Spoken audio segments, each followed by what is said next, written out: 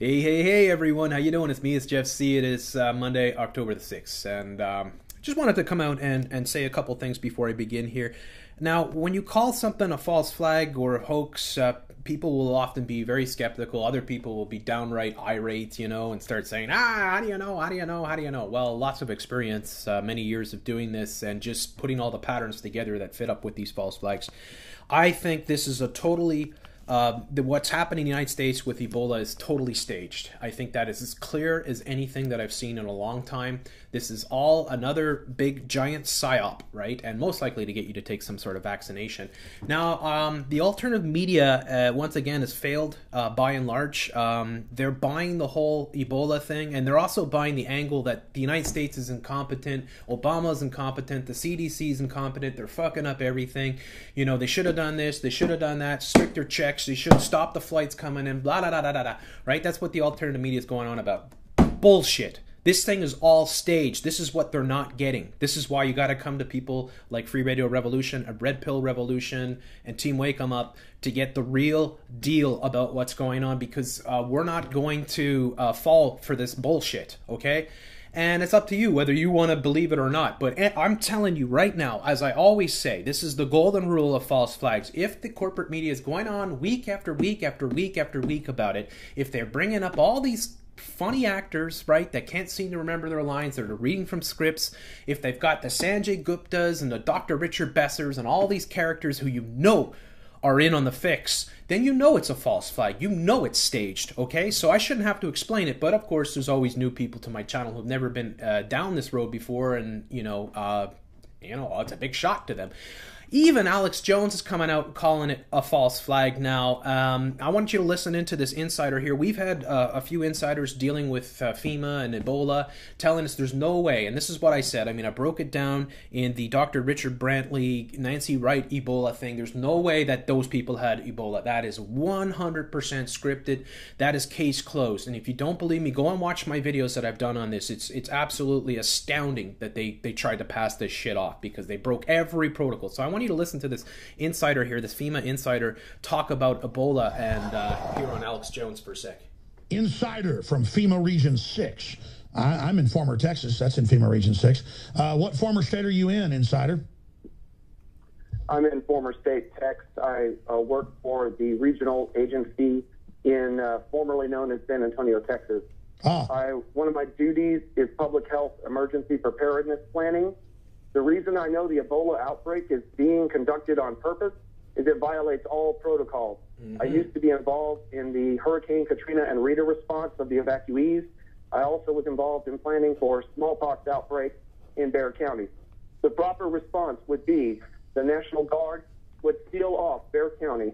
Law enforcement and emergency services would redirect the population to all hospitals, churches, and other government agencies where they would be screened. If they were sick, they would be isolated at a former military base until the sickness had passed or they died. Everyone else would be forcibly vaccinated. There would be no exceptions and no travel in and out of Bexar County. So the fact that they're allowing people to travel into the United States and they are not locking down the city of Dallas tells me this is by design. There you go. Okay. So we've heard this a lot. We've had the insiders talk on our shows, tell us how there's no way that the way that they're dealing with this is totally off the books. It's just ridiculous.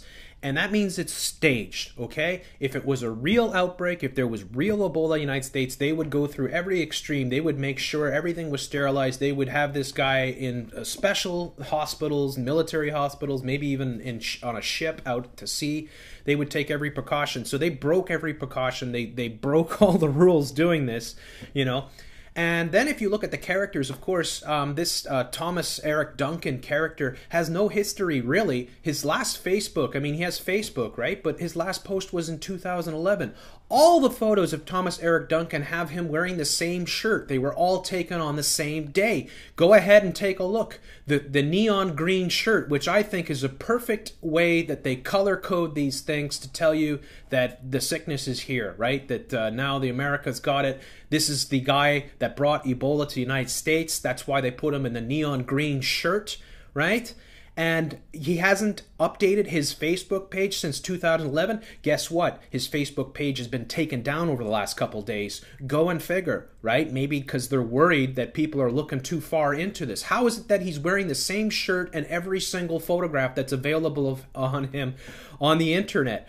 Right? And why is it a neon green shirt? That's because they're programming your mind. They're using that fear-based trauma to control you. Okay?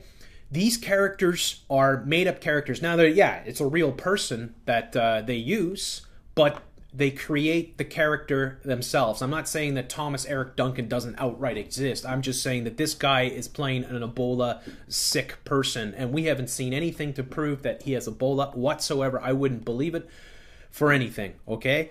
This is all staged. This is a staged event. This guy's history makes no sense, okay? And I wouldn't believe any of it. I think that you are being played. I think they are trying to convince you that Ebola is real, the threat is there, and that your children are in danger so that you'll go and get the vaccination. I think they are building this hype up. I think this is a media and government-created event. Now, I'm not saying there isn't real Ebola happening in Africa, but I think it would be very easy for the powers that be to control or even simulate an outbreak in a place like Liberia. Okay, and they just sent over 3,000 troops and all this, you know that they are trying to control the narrative of everything. That's why they're shutting down people's channels. That's why they're censoring everything that I do and many others are doing. They're doing that because they want to be able to control the flow of information, right? And this is where we're at right now. I think you're all being fooled with this Ebola thing. I think this guy is playing a character. I don't even know if he's in the hospital. You wouldn't know anything, right? Because it's all scripted, and they control the script. They control the cameras.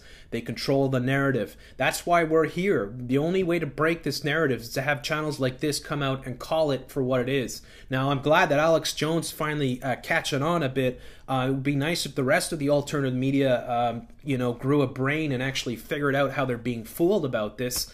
But if you really want to know the truth about what's going on, you'll have to stick with this channel, Red Pill Revolution. There's a few other channels out there that are really working hard on this and showing you what a farce it is. You are all being played. Once again, this is a total scam. And I hope that enough people see this video and pass it around so that we can really tear down this illusion that they're creating here. Thank you very much for listening, and I hope you have a wonderful day.